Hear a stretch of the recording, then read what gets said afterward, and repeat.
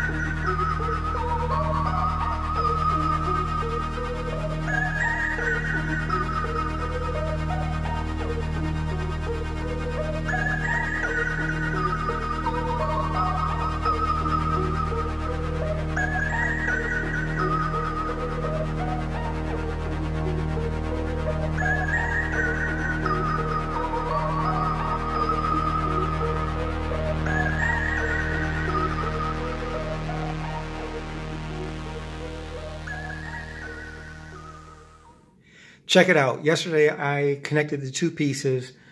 As you saw in the video, I connected the pieces with the putty, and I held the wheel in place until the putty firmed and the wheel would not wiggle or move around.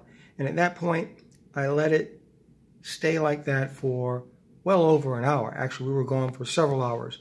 And when we returned, it was like steel. It was like metal. I mean, it is so secure. It is so tightly connected. I mean, it's literally like a solid piece of metal. So I want to know if you've used this JB Weld putty before.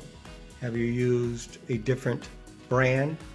Would you use this? And if you have used it, did you like the results? Again, I can't tell you how much I am thoroughly impressed. This exceeded my expectations. I mean, I thought it would be a very strong bond, but it was just something about when I returned and when I touched it, it really sunk in just how strong of a bond and how solid of a piece the connection was. I mean, the 2 pieces were conjoined with such a strong metal bond that I can see why they say that after 60 minutes you can use a drill on the hardened surface. Again, I'm very happy about it, but I want to know, have you used it? Do you use something else instead of JB Weld? What have you used, and what are your thoughts? With that said, I'm out.